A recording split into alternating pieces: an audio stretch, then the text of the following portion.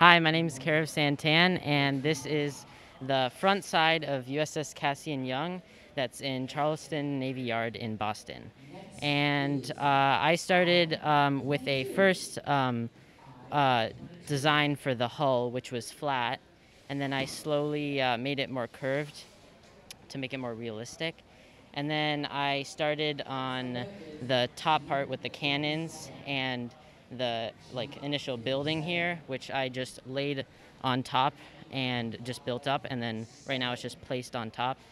And the cannon design, I used a lot of slopes and bricks, and then I put some just designs on there as like a ladder, and then the cannon I just used circular bricks. And then for the building right here, I did some door designs that I got inspiration from Dan's old version of USS Nicholas. And then I put some door there and a ladder from inspiration from other builds of other types of ships. And then I slowly made my way to the back part where I put the little flak guns, which I designed myself, based off of a bunch of pictures of old Fletcher-class destroyers that I found. And then I just put a bunch of Technic pieces that I thought maybe would add more to it. And then I made my way to the bridge, where I originally based this off of Greyhound, the movie. So I put right there on the little lookout place a kind of version of Tom Hanks. And then in the inside, I did that's where they drive the ship. They have just some sailors manning it, where they control most of the ship. And that's it for the ship. I'm going to continue working on the rest of the ship slowly. And then I started doing the harbor, which I based it off of a design of a submarine U-boat base, where it's mostly just concrete, flat, has some garages for cargo, and then I tried to make it more look like it's a secure place, so I put a bunch of fencing, a little booth where they guard it and they know who's coming and who's unloading stuff. And then I added some figures over there that were unloading cargo to put on the ship. And in this scene, I tried to make it look like the ship is arriving just from duty, and they're going to rearm and resupply the ship to go back into battle. And yeah, that's pretty much it.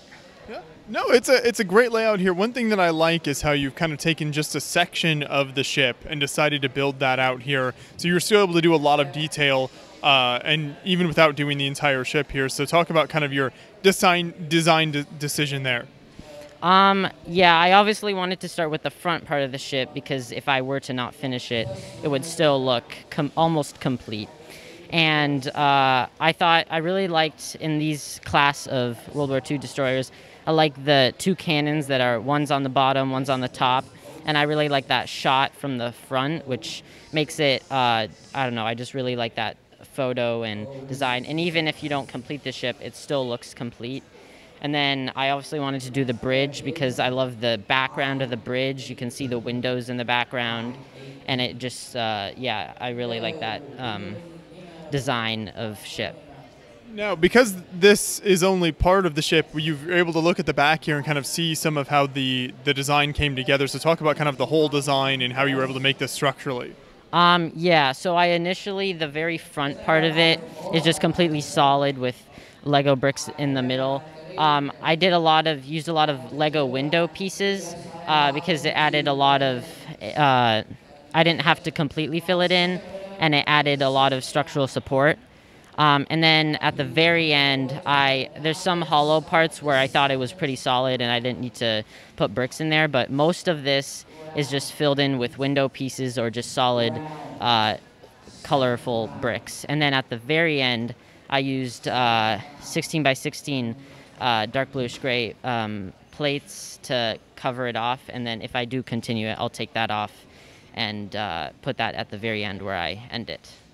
So if you continue it, what's the full size going to be, do you think, if you do the entire ship?